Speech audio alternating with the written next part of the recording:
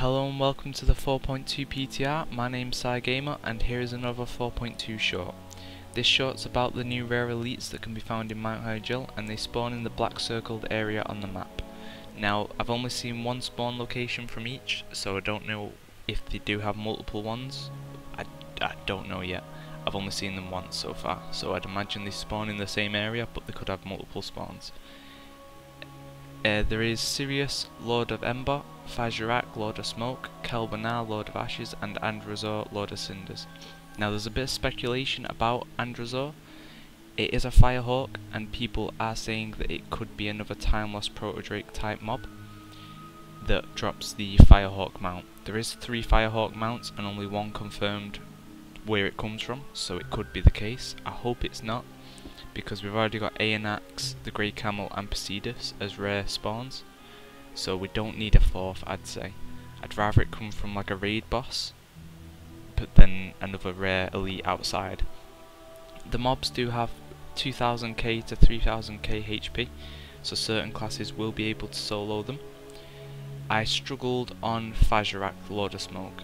It just done too much damage to me, and I wasn't able to solo it. I give it a couple of goes, but I just wasn't able to do it due to mainly the Word of Glory nerf.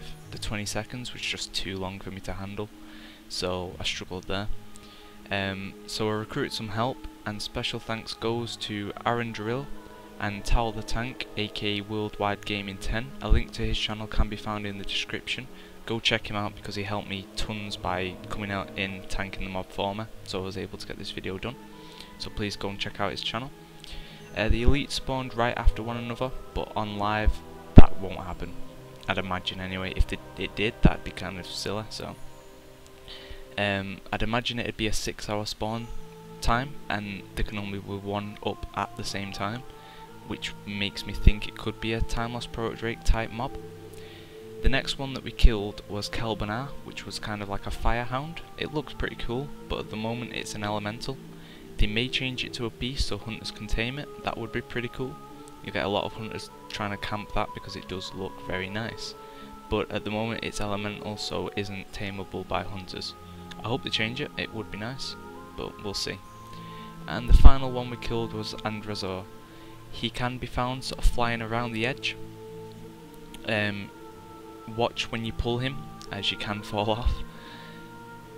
He does a fire pillar attack, which will knock you off if you're not careful, and he also does fireballs. Now all of these NPCs at the moment are stunnable, so I don't know if it'll stay the same in the live, but at the moment they are stunnable and interruptible on certain abilities.